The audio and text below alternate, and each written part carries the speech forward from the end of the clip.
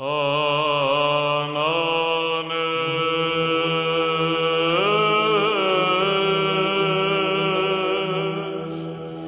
there! You may remember that a while ago a very, very friendly viewer sent me this beautiful Montblanc 146 Solitaire. Lovely pen and that I really love using. And guess what? Yesterday he sent me some more pens. And today we're going to have a look at one of them, and that is the Schneider Glam Eye. It's a funky pen. Look at this funky design. And I think it has some interesting features. So I'm going to cover the parts of the pen, tell you what I like about it, what I don't like about it, and then I'll do a writing sample. Let's start at the very top of the pen. Schneider has these nice broad clips. I like that. The cap is sort of slanted, and you get this big clip, very broad. It's metal. It's very flexy. Will definitely work, but it also feels like you will not just snap it off or bend it. A lot of decoration going on here. Look at that. It's pretty psychedelic, I would say. And then of course you have the eye. The pen is called the Glam Eye after all. Schneider, made in Germany. At the end, just a black cap, also at a slanted angle. I like that. I think it's a pretty interesting design. Interesting green. It's, as I said, pretty psychedelic, but hey, it's got some cool things going for it. Posts nicely, and you get a really decently sized pen. You can also use it unposted, lovely too. Grip section is a little bit Safari-esque to the extent that it has these big facets cut out, but unlike with the Safari, it's not hard plastic. It's actually a type of rubberized material.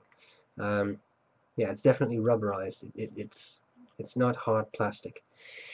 Then you get a nib. The nib, as this the gift giver explained, is a bit Schaefer-like. I couldn't agree more. I think that definitely has a lot of Schaefer, the shape and also those markings. That's kind of interesting. And the pen takes cartridges. It comes with one of these things, so you can put an extra cartridge in the barrel. This is just a placeholder. And I'm pretty sure you can also fit in a converter of some kind, because the barrel is definitely long enough. And in fact, holding this up to the light, I don't really see any seams, although there is something there. If you could turn this to an eyedropper, you get a lot of ink, because it's a big barrel. So that could be interesting for those of you who like eyedroppers a lot. Okay, nib, I've used it. It's for a pen in this price range, I think it's pretty good actually. It's nice and smooth. It was my same experience with the Schneider Basic pen that also had a very nice smooth nib. Schneider Base, that's what it's called, not Basic. I like that. I like the fact that this eye, for example, really has some texture to it. That's kind of a cool feature. You really feel this. So decent pen, writes well, nice size. What more could you wish for? Things I like about it, things I don't like about it. It seems to write well. Cartridges, I'm sure you can fit in a converter of some kind. Maybe even eyedropper it. Looks pretty cool to me. I kind of like that. I think it's cool. Things I don't really like about it, well, it's very light. Although it's big, it's pretty light. Some people like it. I personally prefer a heavier pen, so I will take that Solitaire over this. But you know, for just quick notes, etc., this is very good. I like that. I'm not sure whether the psychedelic design is for everyone, but I don't mind it so much. One thing I will say about it is that I'm not sure how well you can see this, but if you put your nail to that, see, you can actually get some of those black things. You can just scratch off the finish. So that's a little cheap, right? But hey, I'm pretty sure this was not a hugely expensive pen to start with. Decent writer, that's all I'm going to say. Let's take a couple of measurements. Here we go. As I said, it's not small. Capped, I get 148 millimeters. That's really big. Uncapped, I get 131. Section diameter is a little bit hard to measure because you got those grip facets, but at the narrowest point I would say it's 11, and at the widest point it's also 11. There's not really a lot of tapering going on. It's hard to measure between the two facets, but no, I think we just get to 7 or something, 7 millimeters, but it's hard to measure. As to weight, I'm assuming a light pen. Well, 20 grams. That's a bit heavier than I expected, actually. Not bad at all. Interesting pen. Dear person who sent me this, thanks a lot. I hope this review was useful. I'm going to do a writing sample next, and that's all there's to it. I'll see you later. Bye-bye. Alright. Here we go with the Schneider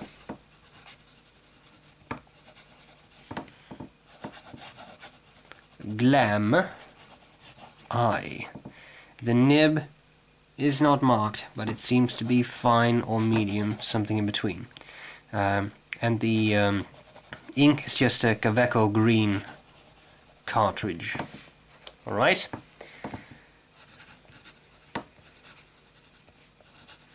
The Quick Brown Fox. Jumped over the London Eye.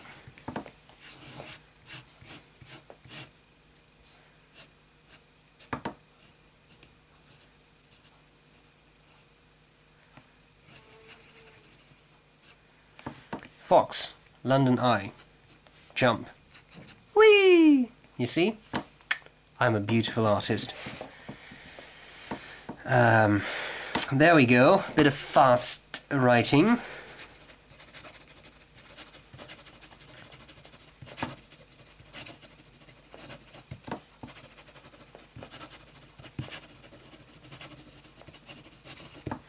Writing is smooth. I would say this nib is at least on par with, say, a Lamy Safari.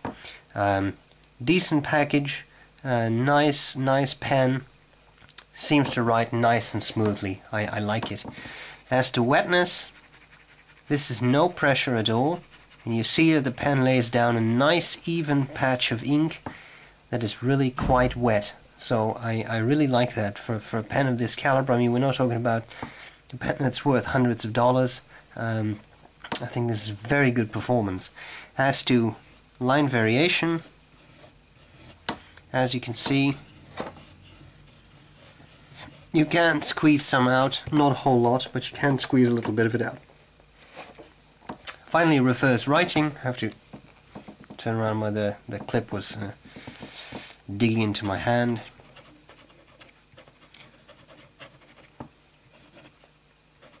Yeah, so as you can see, the pen does not like reverse writing. No ink comes out, whereas it is primed. So, my dear fan, viewer, thank you for sending me this pen. It's a lovely little pen. Has some interesting options. I like it. So thanks for sending it to me, and I hope this was useful, and I'll see you later. Bye bye.